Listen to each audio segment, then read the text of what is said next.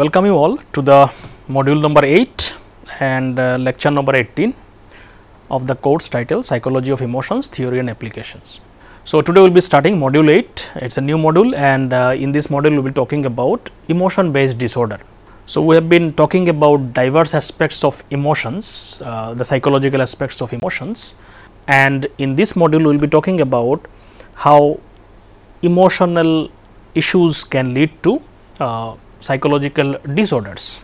So, today we will be talking about depression as a disorder. More specifically, we will be looking at depression in today's lecture, and the next lecture we will be talking about anxiety disorders. So, just to give you a brief recap before we talk about today's lecture, in the last module was about understanding the connection between emotions and cognitions. So, we have discussed the diverse aspect how emotion can influence cognitions, and also we discussed how cognition can influence emotions.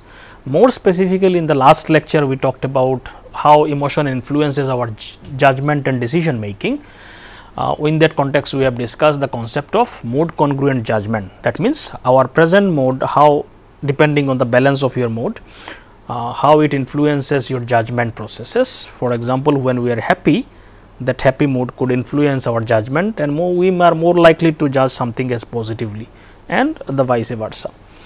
So, we discussed this whole concept of mood congruent judgment and evidences associated with it, and then we discussed the diverse possible theoretical explanations why this mood congruent judgment happens. In that context, we have discussed somatic marker hypothesis, affect priming, affect as informational model, affect infusion model. So, these are all the detailed aspects we have looked into it in the last lecture. So, today we will be talking about mostly the depression as a disorder, which is emotion based disorder. We will be talking about major depression, types of depression, causes of depression, cognitions in depression, and at last some briefly about treatment of depression. So, when we talk about emotion based disorder, we are talking about a group of mental health condition which is characterized by some kind of disturbances in emotion, which could be like intense persistent emotional disturbances or experiences. In fact, most of the psychological disorders are connected with some sort of disturbance in emotional aspects, most of the psychological disorders. However, some disorders are more specifically very focused to they are emotion based, like depression that we will be talking about. So, these disorders can affect a person's ability to regulate. Typically, what happens is in this kind of disorders, people mostly are not able to regulate a lot of their emotions. So, emotion becomes maybe exaggerated or persistent in some sense. So, you are not able to kind of regulate them properly, and may result in significant distress or impairment in social, occupational and other areas of function. So, when one is not able to regulate emotions or emotions becomes too disturbed and exaggerated, then obviously it will hamper one's functioning in the day to day life. So in that sense it becomes a disorder. Some of the examples of emotion based disorders where emotion is at the center of such disorder, one is depression that we will be talking today, then anxiety disorder that this also will be talking in the next lecture. So, anxiety disorders are a group of disorder characterized by excessive worry, too much of anxiety, and kind of this anxiety could be free floating, may not be sometimes connected to some specific event or object, can lead to physical symptoms such as rapid heartbeat, sweating, shaking and so on. Then there is a bipolar disorder. This is also a condition characterized by extreme mood swings between periods of mania and depression. So, there is a kind of switching between depression and then mania, then depression, then mania, kind of the cycle goes on. Mania means the person become highly elevated, too much of increased energy, and person may express too much of joy and irritability, too much of activity. So, it becomes more than the normal proportion. So, that is why it is called as a disorder. So, the person suddenly will become extremely active and all kinds of activities, and to the extent that it becomes highly irritable and those kind of thing, the mood can become very agitated, and suddenly the person may again go to the depressed mood where the person can kind of show all the symptoms of depression. So, similarly, this two extreme kind of and occurs. So, that is case of bipolar disorder. Then there is borderline personality disorder, is basically condition characterized by very instability in mood, relationship and self image. The person's whole sense of self image, their mood swing and relationships, all this becomes very unstable. So, that is called borderline personality disorder. Then there is a post traumatic stress disorder, which was earlier categorized under anxiety disorder, but in the latest classification it is kind of categorized under trauma and stress related disorders. So, PTSD is a condition that can develop after experiencing or witnessing a traumatic event, characterized by symptoms of lot of intrusive thought re-experiencing of those traumatic event again and again in terms of flashbacks and those kind of thing, avoidance of trauma related stimuli and physiologically very hyper aroused. So, which can at least should remain at least for a month or more, then only it is kind of categorized as PTSD. So, today we will be talking about the depression as a disorder where emotion is at the center of it. So, generally the typical depression is in more technical term it is called as a major depression. So, in general depression is characterized by persistent low mood that lasts for significant period of time without any clear trigger of or event that justifies a severe emotional reaction. So, persistent low mood, sadness and those kind of symptoms we will be discussing in more detail. So, the major aspect of it is persistent low mood or sadness, which could last for a significant period of time. Sometimes it can happen without any trigger or any specific reasons.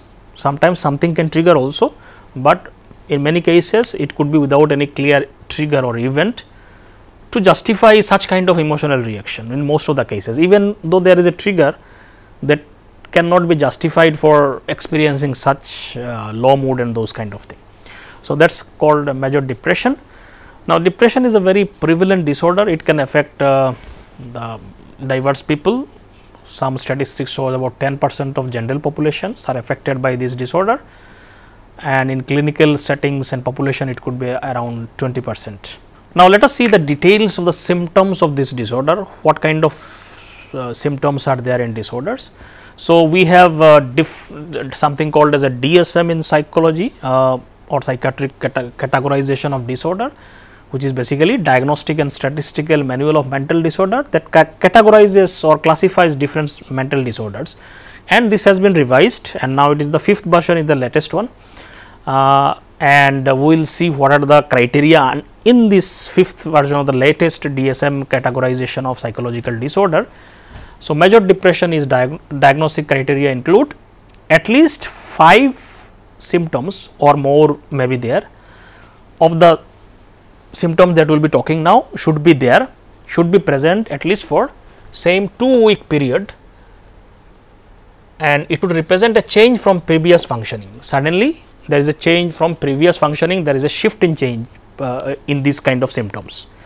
So, at least it should be persistent for 2 weeks period of time, and that symptom that we will be discussing now at least 5 of them should be present and more can be there. Now, one of the major thing is that at least one of the symptoms must be there to call something as a major or depression. One is depressed mood and loss of interest.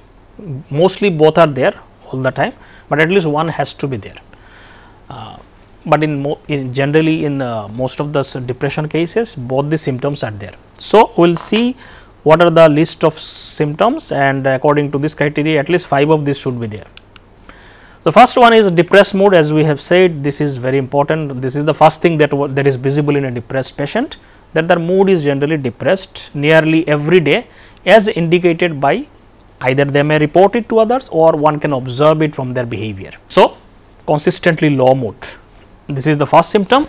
Second is marked diminished interest of or pleasure in almost activities for most of the day. So, lack of interest goes down in doing activities or day to day activities, almost every activities or for most of the day, nearly every day, which can be reported by the person or one can observe it in their behavior. So, this is also, so these two are most important, mostly both of them are there present or at least one has to be there. The third one is significant weight loss when not dieting or weight gain. So, both opposite spectrum can happen. So, that is an interesting thing in depression. Lot of these symptoms could be in the opposite spectrum. So, either there can be very weight loss or there could be weight gain also, both the spectrum can be there. Fourth is again also another extreme spectrum can be visible, either insomnia or hypersomnia nearly every day. Insomnia means the person is not able to sleep, so lack of sleep. Hypersomnia means too much of sleep, too much of sleepiness nearly every day. So, this can manifest in both ways. Fifth one is psychomotor agitations or retardation nearly every day. So, psychomotor agitation means mental and physical जो activities है in terms of body movements and other thing, either it will be very high or it will be very low. It could be your speech, how you speak or how you move and how you do activities, either it will be too kind of agitated or it will be too low or too down, or when you speak, for example, your speech will be very slow, something like that. So, both kind of spectrum can be there. Sixth one is fatigue or loss of energy nearly every day. Fatigue or loss of energy, too much of tiredness and those kind of things. 7 is feeling of worthlessness or excessive or inappropriate guilt. There is a sense of worthlessness, that you feel your life is useless or you are useless, whatever it is, a sense of worthiness or sense of self esteem is kind of goes down very strongly. So, that feeling could also be very strongly associated in depression. So, it can persistently remain. So, generally people can experience this feeling of worthlessness sometimes because something happens in their life, then people generally come back, but in case of depression it remains persistent. Eighth is diminished ability to think or concentrate or indecisiveness nearly every day. So, lack of concentration, obviously when you are not able to get interest in daily activities, so you will not be able to concentrate also. So, diminished ability to think or concentrate. The ninth one is the recurrent thought of death, recurrent suicidal ideation without specified plan, or suicidal attempt or specific plan for communicating or committing suicide. So, death related thought could be more prevalent when you feel your life is worthless or you are worthless. So, one natural outcome could be lot of death and suicide related thoughts could also be prevalent among this patient, which may lead to suicide or may not. I mean, so that is also possible. So, ideation at the thought level, at least such frequency of such thoughts could also increase. So, out of these 9, at least 5 should be there, and the first 2 are kind of compulsory, at least one is very compulsory. Others, at least out of these 9, 5 should be present to call something as a depression in terms of diagnostic criteria. Now, it also further says the symptom should cause, all these symptoms should be clinically significant distress, should cause lot of distress in their life and impairment in functioning, diverse aspect of functioning, social functioning, occupational functioning and other important areas of functioning. So, all this will impact your functioning in everyday life in terms of your social life. You will not be able to connect with people properly, you will not be able to do justice to your job and so on, whatever. So, all this will be impaired, and this episode should not be attributed to other physiological effects of substance or other medical condition. So, this thing should not be stimulated by something like somebody taking drugs or some substance or some effect of medication, then it is not kind of depression, because then it is stimulated by those substances. So, that has to be kind of removed before diagnosis something as a depression. So, these are major symptoms or criteria to call something as a depression or a disorder as depression. So, clinicians can use diverse ways of kind of diagnosis whether somebody has a depression or not. They may conduct some simple conversation with the patient or the client and get the information about the symptoms, and may determine that most of the symptoms looks like depression, and they kind of confirm it with other aspects also, and kind of diagnose with the depression. Clinician may also use structured clinical interviews. So, there are very structured interviews are there, where all the structured questions are there that they will ask, and according to the response they will kind of determine whether somebody has a depression or not. Some people also use more informal setting, more research setting, use questionnaires also clinician can also use, such as back depression inventory, which kind of asks people certain symptoms whether they have or not, and the person can tick and find out whether most of the important symptoms are there or not, and based on that they can do some diagnosis based on the scores they get in those questionnaires. So, people can use diverse ways to kind of diagnose depression. So, typically another thing that one has to understand when we talk about depression is that some people may have extreme sadness periodically, which may not be depression. So, we should kind of separate sadness sometimes in most of life context, and it may not be depression. Sadness could be different from depression in many contexts. So, extreme sadness many times may not be depression if it is normal part of a grieving process. Somebody is has lost somebody in their life, or some kind of traumatic event has happened. So, it is a normal process of grieving that somebody will be very sad for some period of time. Now, that is not a depression. It is a normal process of grieving process, because somebody is sad, somebody is sad because of something has happened. So, very specific trigger is there, such as when someone experiences the death of a loved one. So, somebody for a certain period of time, somebody will be very sad. Now, that is not a depression, it is a normal response to grieving process. So, during bereavement, a normal response can look like depression, symptoms could look like depression in those cases, but that is not a depression in this particular context, where one feels sad regardless of the positive event. In this state of sadness can persist for weeks and months in case of grieving processes. Symptoms could be very similar. Sometimes there may be brief period of pleasure, but the deep grief may remain. However, in some cases the severe grieving process, prolonged grief may stimulate depression also. It could kind of get converted into depression. It is possible, but not necessarily. If somebody is having or grieving because of certain event happening in one's life, like death of some loved ones, this is not depression. This is simply a grieving process, and it may extend for some times, and symptoms may look very similar to depression.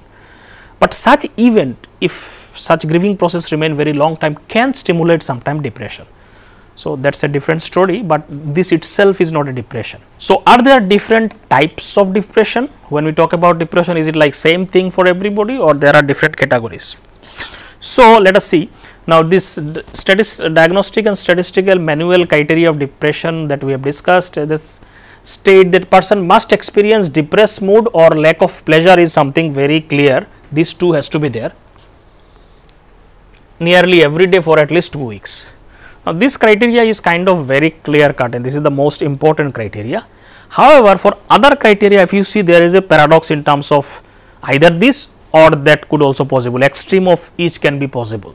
So, that is a kind of very kind of intriguing thing in that sense. How can there be kind of opposites also? So, there seems to be a contradiction among the other diagnostic criteria, such as weight gain or maybe weight loss, sleeping too much or sleeping too little, psychosomatic retardation or agitation.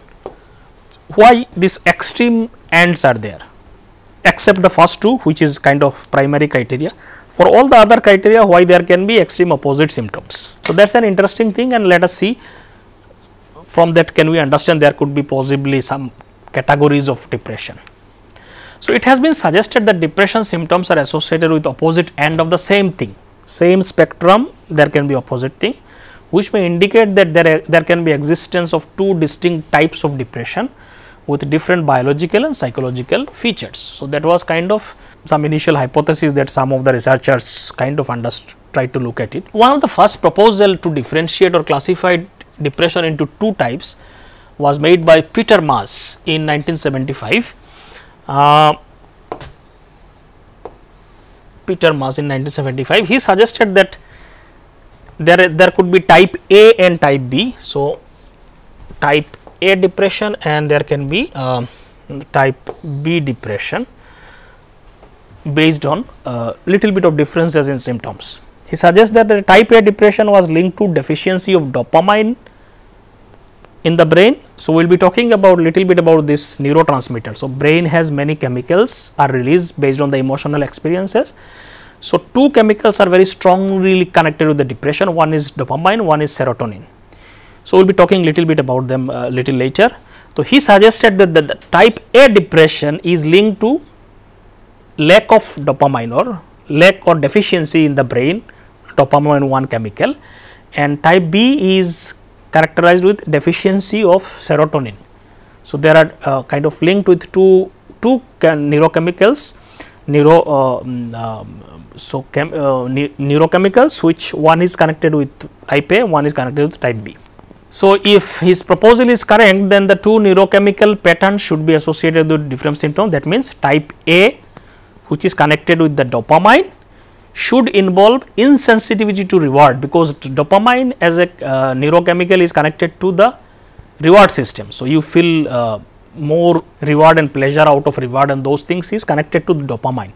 So, then type A should be connected to insensitivity to reward if there is a lack of dopamine. So, person will not respond to reward and those things, and type B should involve intense feeling of sadness, which is connected to serotonin.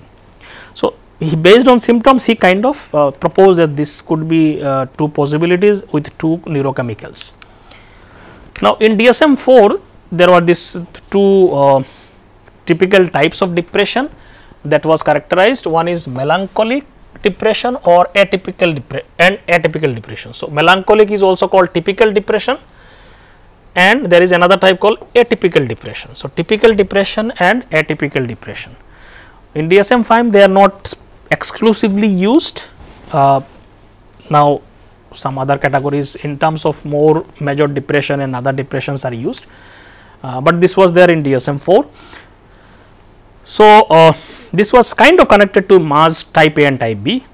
So, melancholic or typical depression is similar to type B that MAS talked about, is associated with decreased appetite, weight loss, insomnia and psychomotor agitation. So, one cluster of symptoms according to MA was type B, and this is typically called as typical depression or melancholic depression. In contrast, atypical depression, which is correspond to MAS type A, is associated with some of this, the opposite spectrum of some of this, like here decreased appetite, here it is increased appetite, here it is weight loss, here it is weight gain, here it is insomnia, here it is sleeping too much, and here it is psychomotor agitation, here it is psychomotor retardation. So, based on this opposite spectrum of symptom, one is considered as type A, another is type B, and similarly this was kind of recognized in classification system also in terms of typical depression and atypical depression. This is no longer much very formally used nowadays because of kind of not very specific evidences are not there in terms of like that, but this term was very popular and still people use it.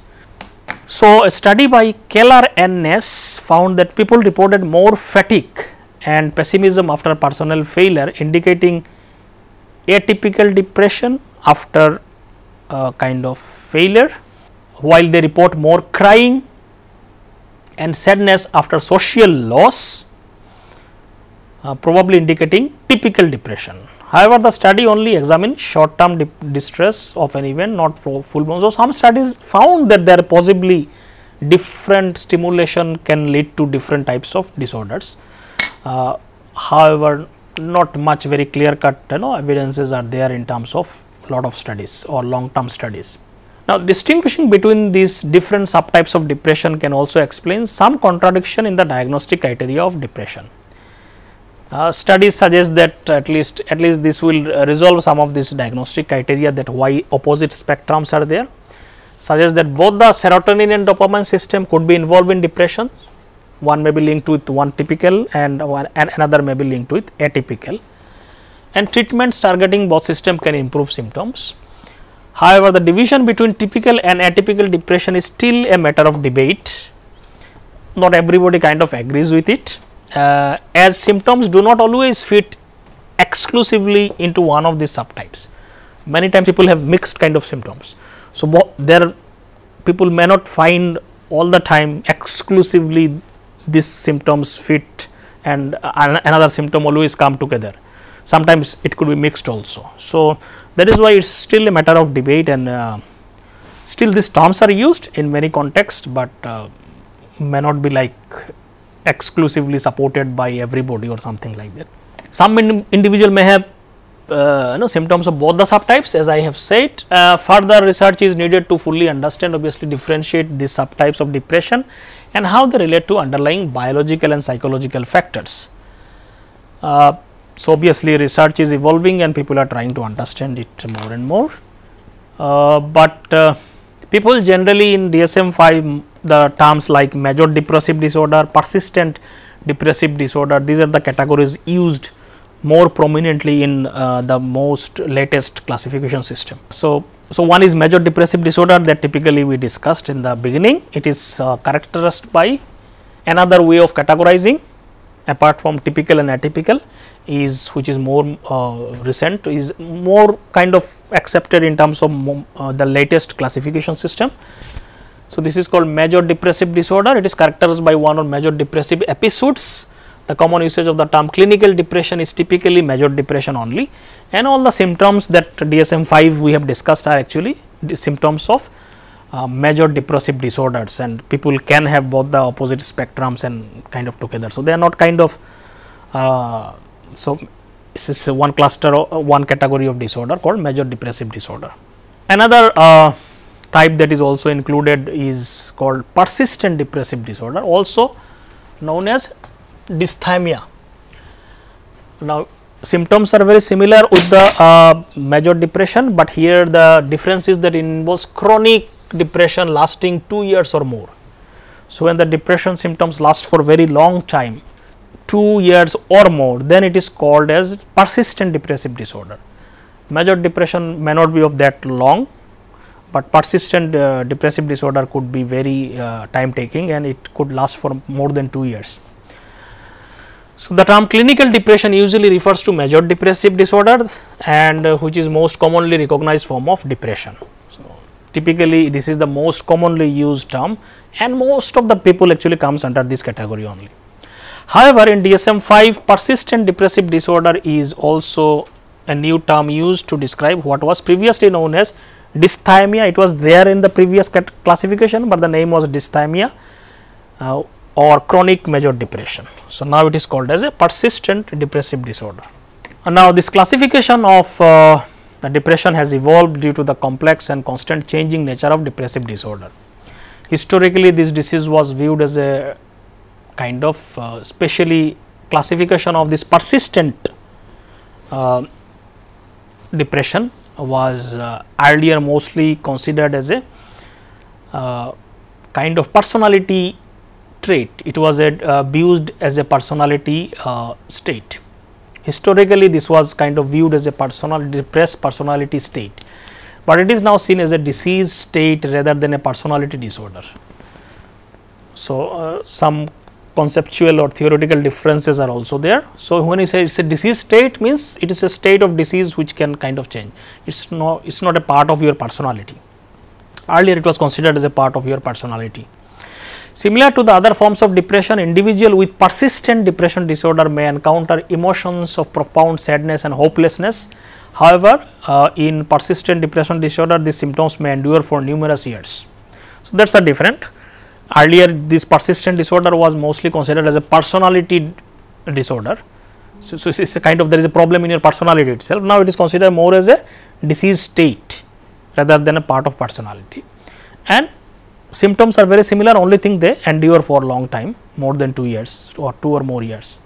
However, it is important to note that this classification and understanding of depression subtype is still a topic of ongoing research and debate, and things keep changing in the DSM classification also with the evolving research, and the criterias and the classification terms are also changed. So, this is kind of latest thing that is there.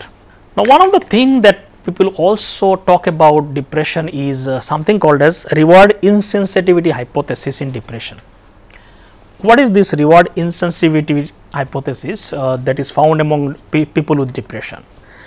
Now, whenever we people think of depression, as we have seen, most of the symptoms and major symptom is often associated with extreme sadness. However, some researchers argue that the depressed individual, the main symptom is lack of pleasure rather than sadness. So, they say one of the major thing in depression is not just sadness, but main aspect is lack of pleasure.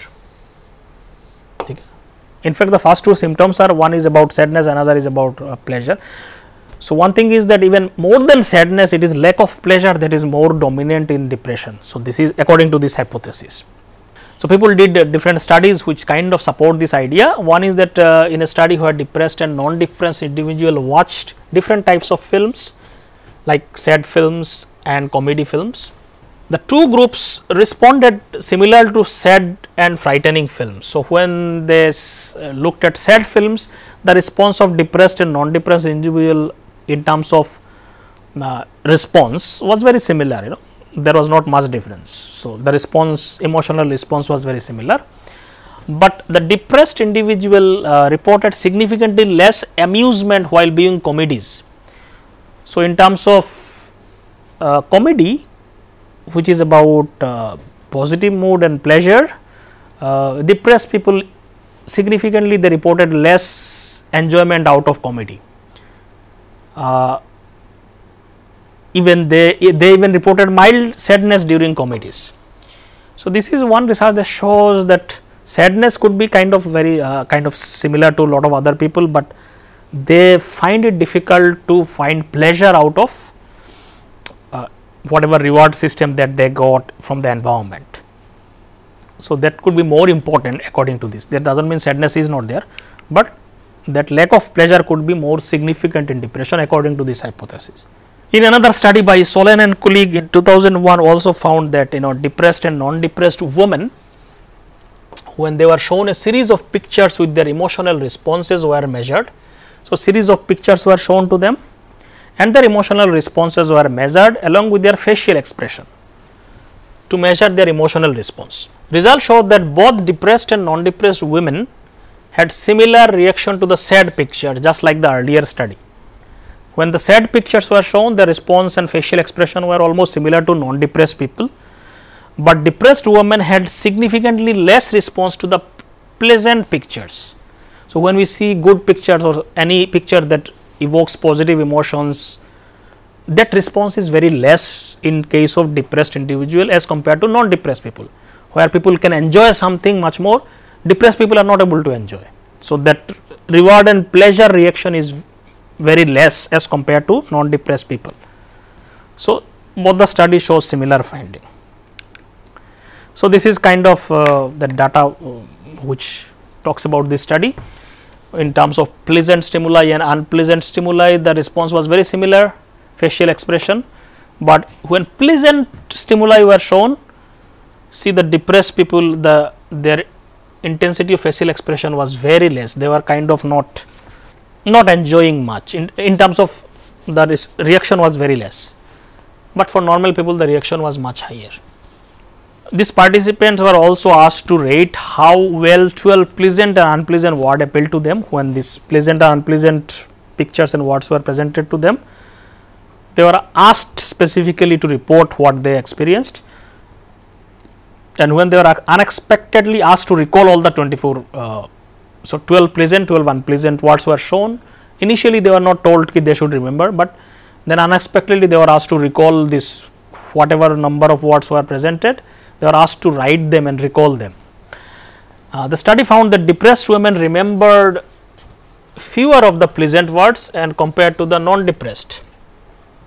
So, pleasant words were more remembered by non-depressed people as compared to depressed people. So, depressed people could recall very few pleasant words, while both groups had similar recall of unpleasant words was almost similarly recalled by these people for both depressed and non-depressed, but for pleasant words depressed individual could recall very less. So, this also shows that some problem with the reward and pleasure aspects, getting pleasure out of stimuli is one of the major aspects in depressed people. Another study by Hendricks and Davidson 2000 also they also did some kind of study where they compared the behavior of depressed and non-depressed participant in word recognition task with and without reward system. So, there was they need to recognize some word which was presented earlier and there was a reward system involved in it. So, participants are presented with a list of words on a computer screen and then asked to identify the previously presented word in a longer list. So, recognition task is very simple. So, you will be shown a list of words one after the other will be flashed in the screen, and then there will be a long list of words including some of the words that were presented earlier will be there, and then need to recognize which words were presented earlier. So, they need to just recognize, not recall. So, this is the similar task was given. However, they included a reward system in the some trials, while the participants were simply asked to answer as accurately as possible, while on others all correct identification earned them a 10 cents. So, in some trials there was no reward, and in some trials reward was included where they will get a 10 cent as a reward, and there will be no penalty for saying yes or incorrect. For incorrect answer, if they say yes, there will not be any penalty, but the more correct answer, the more reward system will be there, more reward in terms of for each answer 10 cents will be given. So, the result shows non-difference participant adjusted their strategy to maximize their chances of earning reward. So, they need to just say yes, even if they are it is not right, they will not kind of anything will be anything happen to them, or there will not be any kind of if they say incorrect also there will not be any penalty. So, there is no harm in saying yes even if you do not know in some answers, but what they found is that this most of the non-depressed people, they try to earn maximum reward by saying yes more often, but depressed participant failed to do so. So, they were kind of less interested in getting reward. So, reward was not stimulating enough to them. So, this suggested that they were less responsive to potential rewards. So, most of these studies kind of found the results were in the similar line only. So, this research suggests that reduced response to reward in depression may be related to dysfunction in the dopamine circuits, which we will be talking later. So, dopamine is responsible for this response to reward system, probably because of the lack of this neurochemical in the brain, their responsiveness is less. Some studies have reported lower level of dopamine in people with depression, and animal studies indicate that manipulating dopamine activity in the reward circuit can produce depression like behavior.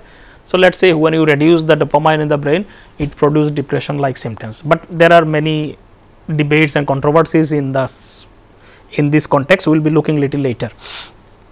So, but dopamine can play important role in depression, but not necessarily is very clear cutly the way it is shown in many cases.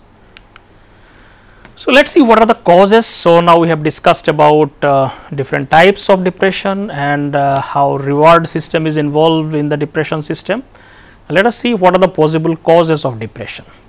Now, many depression episodes are triggered by significant losses. When something very bad event happens can trigger depression, but not necessarily, such as job loss or the end of an important relationship and so on. However, not everyone who experiences such losses become depressed. So, this is not a necessary condition, but many times some negative event can stimulate depression. Riolo et al. 2005 also found that about 10% of individuals will experience diagnosable depression after major loss. So, not everybody, maybe 10-15% individual will experience depression, means in depression not just sadness, but depression in terms of diagnosable depression. So, there can be variability. Some people kind of experience or get into full blown depression after major loss, some may not. So, there are individual differences. So, the reason for this variability, why people are different in terms of response to depression, obviously there can be complex reasoning and other things, but one factor that could kind of differentiate these individual differences is called default mood of the people. So, everybody has default mood, emotional kind of set, which suggests that we have some pre-existing mood which is probably influenced by our genetics.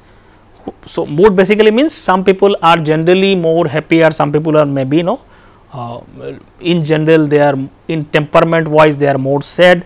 So, there can be genetic component too. So, there is a default mood in everybody, which may be a significant factor in responding to life events. How do you respond to life events? So, that default mood will influence whether after a event how do you come back to your life.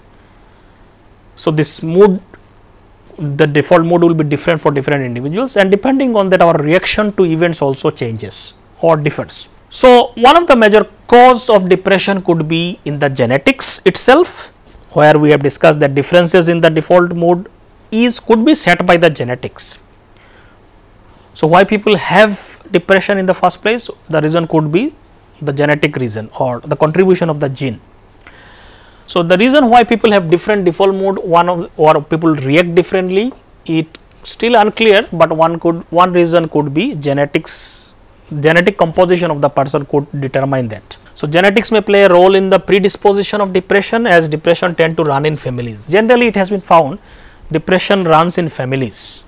Now, that does not mean everybody will have in that family depression, but generally it was found if somebody is depressed, probably somewhere around the families or close people's, they are also more likely to have depression. So, it kind of runs in families according to lot of research. Studies have shown that depression is generally more common among biological relatives than adoptive relatives of adopted child who develop depression later in life. So, when a child is adopted by another family, it was found and they later become depressed or a patient of depression, it was found their biological parents are more likely to be depressed, So, that depression is more correlated with their biological parents, and it was not connected to the adopted parents. So, it shows the environment is not, genetics is more important in this case, because their gene is coming from their biological parents. So, even though they are adopted by another family, still their depression, the mindset is very similar to their biological parents as compared to their adopted parents. So, the risk of depression is highest for those with depressed female relatives and those whose relatives become depressed early in life.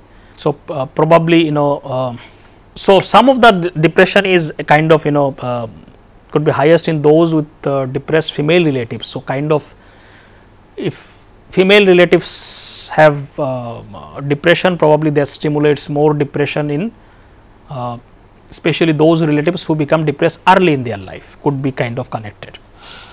Serotonin transporter gene could be one of the reasons, one candidate gene that may predispose individual in depression. So, some of the gene which kind of controls the secretion of this neurotransmitters or neurochemicals like serotonin could kind of create these differences of predisposition, why some people are more prone to depression as compared to others.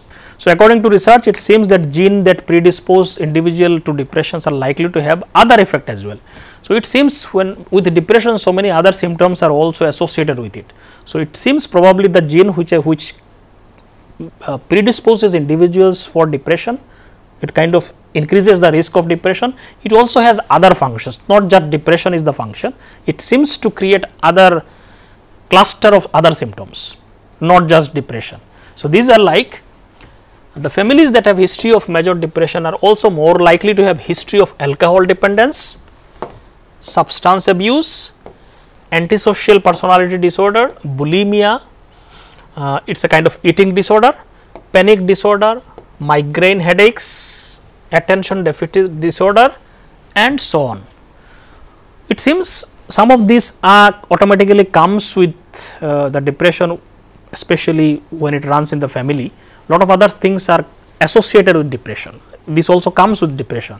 Not necessarily every time it will happen, but it is more likely to come. This kind of symptoms are also other issues and problems also comes up with the depression. So, it could be probably that same gene that predisposes people for depression has also impact on this. So, these are kind of possibilities, it is not necessarily every time this will happen. So, if someone has a relative with any of this disorder, the risk of developing same disorder or others is higher than the average. So, its probability is higher. So, that doesn't mean it will happen, only in terms of probability the research is talking about. Gender also seems to play a role in how this predisposition manifests within a family. Gender can also play, like on an average more men tend to have issues with alcohol, with depression, men tend to have more issues with alcohol, while more women tend to have problem with depression, So, some gender differences could be also be there in terms of depression seems to be more among women as compared to men. Alcohol issues are more among men as compared to women, which may have also maybe connection with the cultural issues and other things also. So, it is possible that the underlying genetic predisposition is the same for both issues. So, it seems, but one could manifest more in male and one could manifest more in female. So, but could be maybe underlying predisposition is same. Now, let us see about what we have talked about earlier, many instances or references of dopamine and serotonin we have seen. Let us see very briefly about what are these actually, which have been linked to depression many times in many research. So, serotonin and dopamine, these are neurochemicals, neurotransmitters they are also called as. So, it's kind of released in the brain and body in reaction to different emotional experiences. So, serotonin is closely related to mood regulation, emotions and overall well-being. So, it is often referred to as feel good neurotransmitter. So, when serotonins are released in the system, we feel generally a positive emotion arises, we feel good. So, it's a kind of happy feeling will arises, or whenever we experience happiness probably these are released more. So, all the emotions will be associated with some release of this neurotransmitter. So, one prevailing theory about serotonin is that depression is that there is a deficiency of serotonin in depressed individuals. So, they are not able to feel happiness or their mood becomes low because of lack of serotonin. So, this is one hypothesis. So, this theory suggests that a lower level of serotonin in the brain contributes to the development of depression. So, this lower level as compared to normal people could contribute to depression. Many antidepressant medication that are given actually works on this principle only, such as selective serotonin reuptake inhibitors SSRIs. Most of this the pills that are given by psychiatrists actually works on that. They work by increasing the availability of serotonin in the brain. So, basically this medicine stimulates more serotonin in the brain, so that it changes your mood. So, most of this medication works on this principle. So, it is important to note that the relationship between serotonin level and depression is not as straightforward as once thought, and cause of depression could be multifaceted. So, this is one hypothesis where in some cases this could be connected, but the research has not found very consistent evidences. Still, the cause of depression could be multifaceted. This could be one of the aspects that too people have found the different dimensions to it. So, it is not very clear cut finding, but it could contribute to depression in some cases. Dopamine is another neurotransmitter that is associated with reward system of the brain, that when we get something reward, pleasurable things that happens, we experience some motivation and pleasure. So, they motivate to do something because there is a reward to it, comes from dopamine. And pleasure pathways, it is involved in motivation, pleasure and experience of rewards. So, we like to get reward and we feel happiness and motivated to do something when we get reward.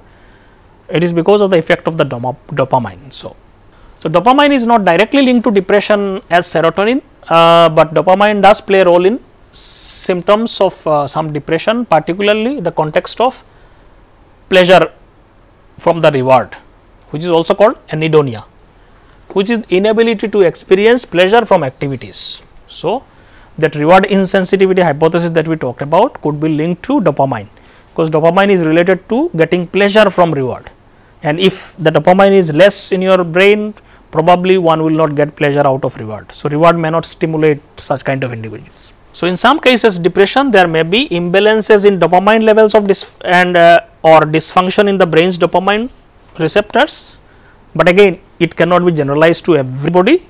In some cases it could be the case. This could lead to reduced motivation, low energy level, lack of interest in previously enjoyed activity, which are the common symptoms of depression. So, it is possible that dopamine also plays very important role, and a lot of this medication actually works on that.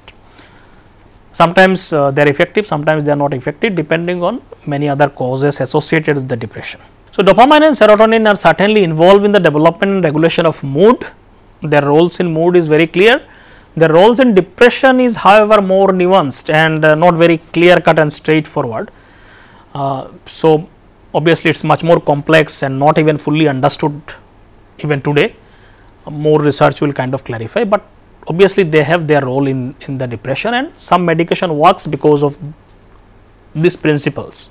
Now, depression can be also associated with past experiences. According to some theories, our past experiences may increase the vulnerability of depression in response to negative experiences. Researches also shows women are more likely to experience certain type of negative experiences such as childhood sexual abuse, which may increase their risk of depression. So, that is why probably all the women's their cases of depression could be more among women, because probably their experiences with life, because of the gender issues, they are more likely to experience negative experiences in life, which could kind of contribute to depression. Several studies have found that women who have experienced childhood sexual abuses are more likely to experience adult depression and suicidal behavior after experiencing such stressful life event. So, these studies are also limited by the fact that the individuals who have experienced childhood sexual abuse may also experience other negative experiences such as poverty, abuse and so on. So, obviously, different negative experiences in life could contribute to depression, and probably in some cases of women there may be multiple of such factors. So, researcher even found twin studies reported different level of childhood as sexual abuse. These studies found that the twins who reported sexual abuse had a greater risk of depression and suicide attempts than their non-abused twins, although both the twins had a higher risk of depression than the general population. So, some of these such events could exaggerate the risk of depression. So, overall family environment may predispose individuals to depression, but childhood sexual abuse adds to that dispersion. So, some of the specific events may contribute to depression much more, and overall whatever the environment we are put in during childhood, all this can also contribute to depression apart from genetic reasons. Now, let us see some of the cognitive aspects of depression, means what are the thought processes, what happens in the thought level when one experiences depression. So, in depression there are many changes happens at the thought level, belief level and so on. So, those are called as cognitions. Specifically, individual may experience feeling of sadness when they perceive themselves to be powerless or lacking control in negative situations. Furthermore, if they have a general sense of helplessness or hopelessness, they may be more likely to experience depression. So, at the thought level also, what you think is another major shift that happens in depression or cause depression. How you think, mostly when we think powerless, lack of control in your life, when you have sense of helplessness, hopelessness, all this could be associated with sense of depression. Cognitive theories of depression focus on how these negative events and beliefs and attitudes contribute to sadness and depression. Mostly they focus on thought level rather than genetics and other thing. Obviously, they have their own contribution. These theories generally suggest that individuals with depression tend to have distorted negative views about themselves. So, generally most of the people who have depression, they have a distorted negative views of themselves, their experiences and their futures. So, generally they have distorted means they are not realistic. Something negative happened and they exaggerated those impact of those events, and they think their life is worthless and so on. So, those kind of distortion is very strong in depression patient. One of the most prominent theories is basically Beck's cognitive theory. He is one of the most prominent person who did research on cognition of depressed individuals or depression. One of the main findings or main aspects of his theory is Beck's cognitive theory is that people with depression actually has these things. They have a negative and irrational thought about themselves, about the world, about their future. So, these are called as cognitive triad. So, three aspects people have very negative persistent attitude towards these things. So, they have negative attitudes about themselves, about the world in general, which includes other people, and their future. So, they have negative attitudes towards it or negative views about them. So, these are called cognitive triad, and this could contribute to depression, or people when they become depressed, probably such kind of thought processes happen, both can happen. So, according to this theory, depressed individuals tend to interpret events in a very negative way, which leads to feelings of hopelessness and helplessness. So, obviously, if you think you are worthless, this whole world is not dependable, your future is dark, the sadness and helplessness, hopelessness, all this is bound to happen. Another aspects in cognition of depression is that explanatory style. People, how they explain things in their life is different. So, it is connected to those negative cognitions. Now, it refers to individuals' habitual way of explaining. So, we explain things, obviously it can differ from person to situation, but sometimes people have a habitual way of explaining things. Similar pattern, they will look everything. In whatever happens in their life, their interpretation will be very similar way. So, that is habitual way of explaining or interpreting events and experiences in their life, how they explain things that happens in their life. Sometimes it becomes habitual. So, those are called explanatory style. So, it becomes a style of looking at things. So, it can be broadly categorized into, some people have a very pessimistic style of explaining things, some people have optimistic style of explaining things. Mostly depression is associated with pessimistic kind of explanation. What is this pessimistic explanation style? Generally, how they explain it, a pessimistic explanation involves internal explanation, means individuals with pessimistic explanatory style tend to attribute negative events to internal personal factors. So, they will see if something bad happens, they will say it is because of their own the reason is they themselves, personal factors. So, believe that the cause of these events are themselves, such as their abilities, personality or internal flaws. So, something bad happened because I am not good at it. So, they will kind of put themselves in the center of it. Sometimes things can happen because of many other reasons which is outside of themselves, but they will say it is because of me, my inability, my flaws, things are happening. So, that is an internal kind of aspect is there. Second is stable. Their explanations are very stable in a sense. Their negative events, they will kind of explain it as an enduring and stable over time. So, they believe that something bad happens, it will continue to be a problem. So, sometimes you can think things happen in a short time, I will try to change it in the next time or something like that, but they will make it more stable. If something has happened badly, so it impacts my whole life for a long time. So, that stability aspect is there. Then there is a global aspect, means they generalize it to everything. This style of attribution negative events to global factors affecting many aspects of their life. For instance, if they fail in a test, they might think they are incompetent in all areas of their life. So, if they fail in one aspect of things, like let us say if they fail in one interview, they will say I will never be able to succeed in other interviews. So, it is like they make it very generalized thing. One event, one thing happened and they say my life is worthless because I failed in one thing. They are defining their life from one aspect to every aspect of their life. So, that is like global aspect. So, pessimistic explanatory styles include these factors. Optimistic explanatory style is just opposite to that. They will have attribute negative things to situational things most of the time. So, it may happen because you failed because so many other things, or luck was not on your side, or some other people were not supporting some kind of factors that which will not make them feel bad. Some kind of explanations are also people find it. They also see it as an unstable thing, believing that the situation can change and improve over time something. So, next time I will try again, or they find it more specific. If they fail in one thing, they will see this is failure in this thing only, not every aspect of my life. So, there is a difference in their explanatory style. So, depression is generally found a connection with the explanatory style. Most of the depressed patients, they develop this kind of pessimistic explanatory style, which could be one of the pattern of their thought processes. So, this could contribute to depression. Another aspect is also found that in people with depression, they have something called as a learned helplessness, which was kind of proposed by Martin Seligman in 1967, which is associated with giving up and avoidance symptoms. People give up because of some past history that has happened with them.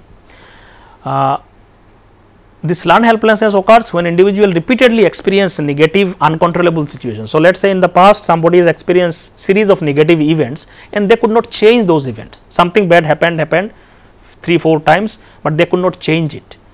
Now, this leads people to develop a mindset that I will not be able to change anything in future, or if something happens similarly again, the person will not try even, because he has developed this whole helplessness that I tried few times in the earlier, I failed. So, even if things change now maybe it is possible to change, the person will not even try to change it, because this is a learned helplessness.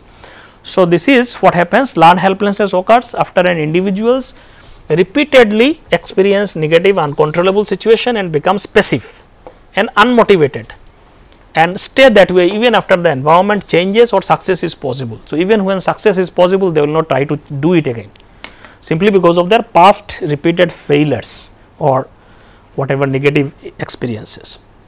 So, that is called as a learned helplessness. Many research shows that a lot of human beings, particularly people with depression, probably or this may lead to depression, or this is kind of visible in lot of depressed people. So, here individual believes that efforts are futile. Why should I even put effort, because I am going to fail again. So, this is what it develops in the mindset.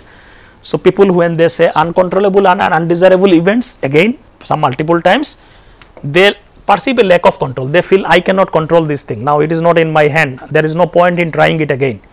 So, this leads to a generalized helpless behavior. So, it may contribute to depression and other anxiety disorders.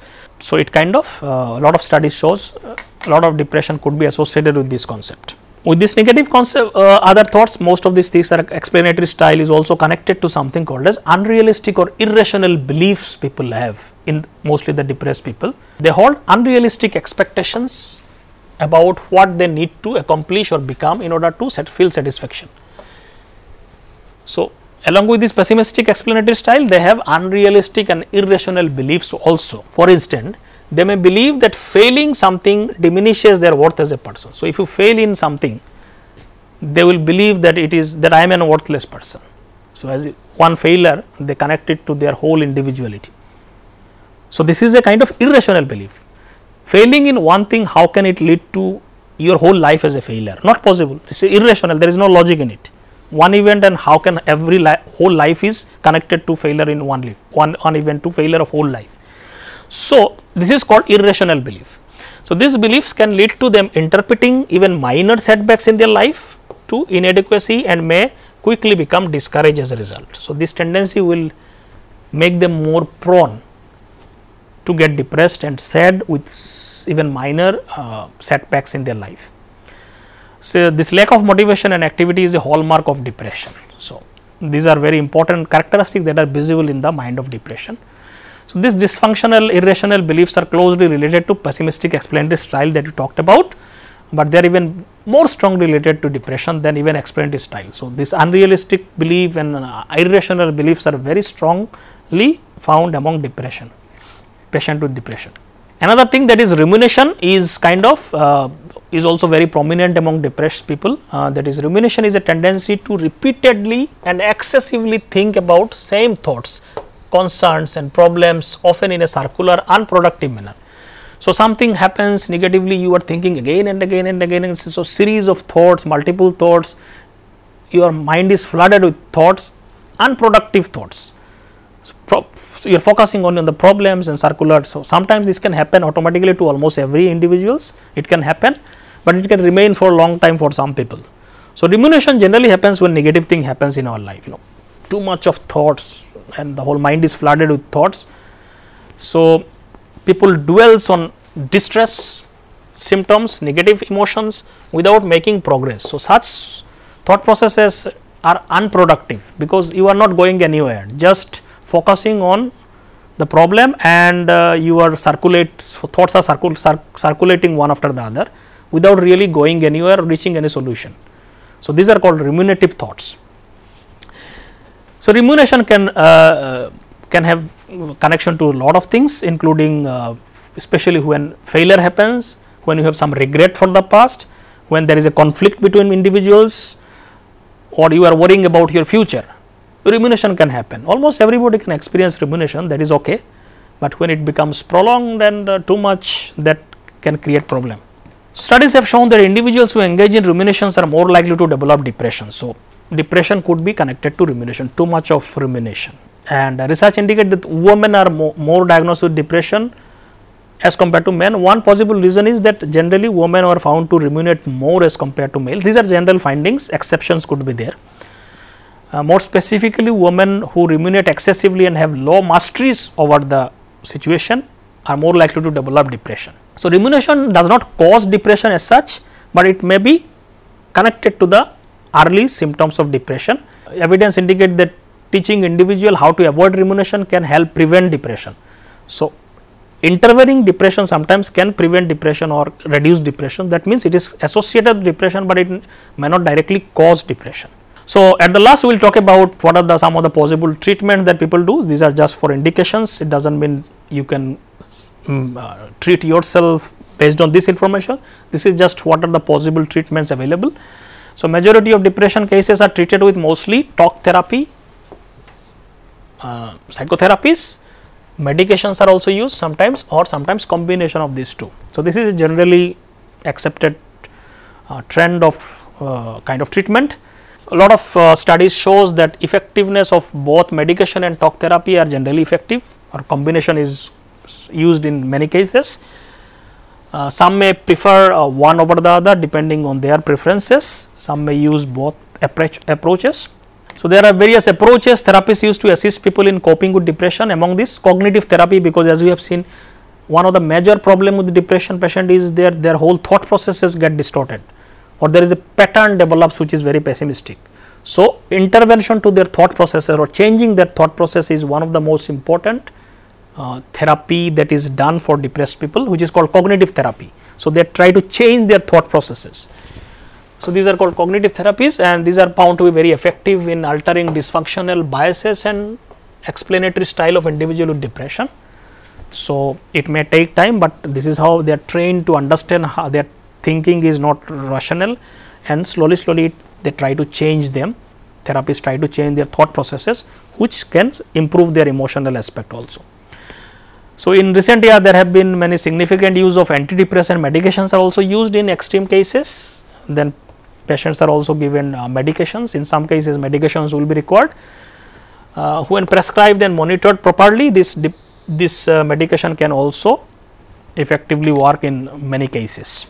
Most of these antidepressant drugs, as I have already mentioned, they are actually work on increasing the levels of serotonin and dopamine in the brain, because one of the basic idea is that there is a deficiency of this neurotransmitter in the brain in case of depression.